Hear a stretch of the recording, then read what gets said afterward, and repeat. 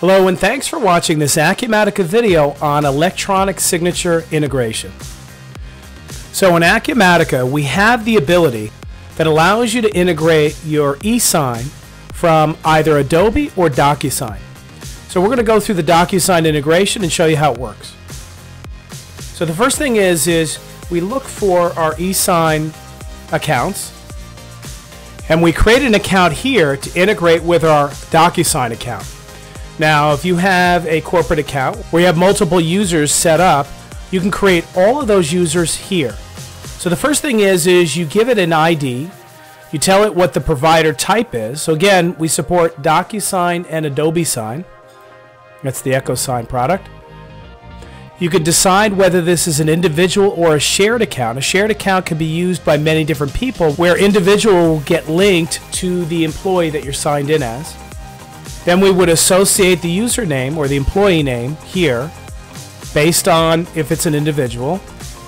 Then the API URL is only necessary if you're using Adobe. But for Docusign, you simply need your email and password. Again, if I change this to Adobe Echosign, you can see the credentials information. It's looking for an API key client ID and a secret. If I refresh back to my account, you can see once again, Docusign, it's an individual account. I'm associated with Maxwell Baker, and here's my credentials. Now there's some basic settings that come from Docusign here. Turning this on gives you the ability to send reminders and delaying those reminders in so many days. And also, when does this electronic document expire if it doesn't get signed? So you have those options there. And again, if I change this to Adobe Echosign, notice the reminders, they're configured differently because it's Adobe. Now that we have this configured, we can click Connect to make sure that it tests properly. You'll get the green checkbox up here if it is. If it doesn't test successfully, you'll see an error message right over the icon here. And the way this integration works out of the box is when we go to a document, let's say for example a customer. We'll open up a customer, and with this customer we notice there's no files attached.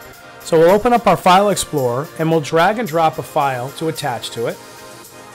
Now if we open up the file interface and we click Edit, the file maintenance window opens up and we now have this option eSign. So if we click on this, this gives us the ability to take this particular file and this particular file version and send it to somebody for a signature. So let's say we want to send it to me, for example, and we'll say sign up for beta. Attached is the beta form. Please review and sign. And notice Acumatica, noting the customer profile, it pulls the email from the customer profile right there. And it allows you, just like Docusign, it allows you to add as many people as you want, and some people can receive a copy and some people need to sign. Now I'm going to remove this and I'm going to add myself instead, and that I need to sign. And once again, while we could configure the defaults for the automatic reminders, here we have the ability to override those reminders and expirations for this particular document. So what we can do now is we could either save. This would give us the ability to come back later and send it later. But in this case, what I'm going to do is I'm going to hit the send button. What Acumatica does is it brings up the Docusign window, allowing us to place all the fields we need the end user or the recipient to enter in order to complete this form, get it signed, and get it back to me.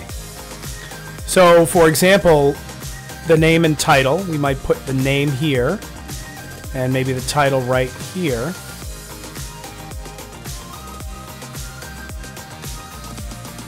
And we can add a text box here.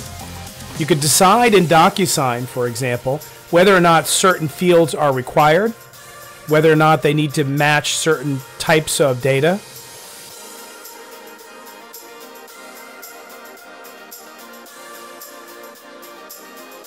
And of course, with checkboxes, ordinarily, if there were certain validations, for example, I need to check at least one thing, then we could define that here by creating the checkbox group and selecting at least or at most, for example. So this is Docusign. Again, Adobe Echosign is going to handle this differently, so it's important to consult the instructions of Docusign and Echosign for how to configure these kinds of things.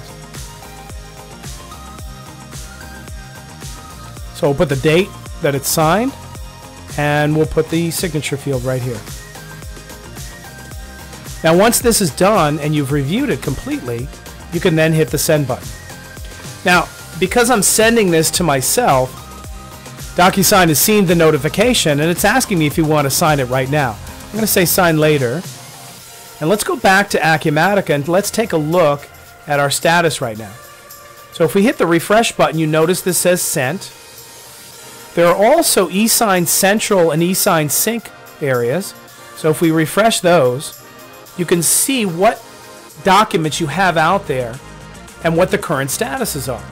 So you can go through this eSign Central screen, look at only your documents or look at all documents for every user in the company and get good visibility as to what's out there and its current status.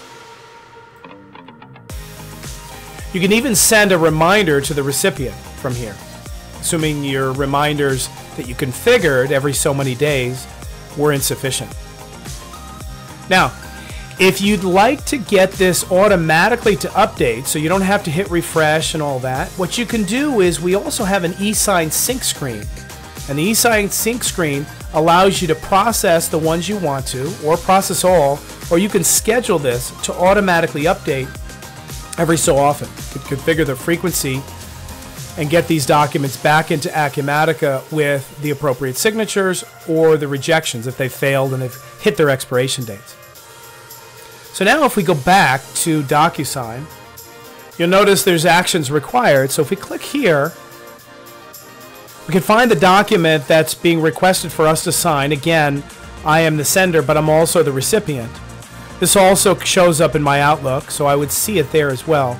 But in this case, I'll click the sign button.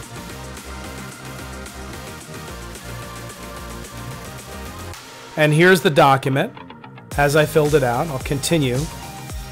So my name shows up, my title. I can put the time in there. I can check the boxes that are important to me. And click the sign button and finish. If I go back here to eSign Sync, again, my status is still sent. But if we process this, or if my scheduler was running automatically, I would get the latest update here. But in this case, I'll say process all. And you can see that Acumatica has indicated that this document was signed already. If we go back to eSign Central, you can also see it here as well. And Acumatica gives you different pending and completed statuses, so you can look at these filters and see what's next. You can also create your own filters. So if we take a look at the existing filters, pending simply means the eSign status is equal to created, delivered, sent, and whatnot, whereas completed means all of these different statuses. And you can create your own statuses. Maybe you want a bucket for yourself, so you can click New here and say Source Screen, and maybe that's Customer.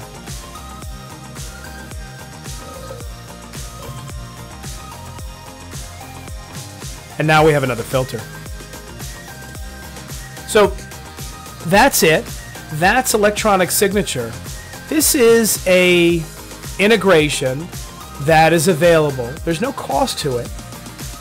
And while it has a lot of good functionality, it also can be built out to follow a specific workflow that matches your company.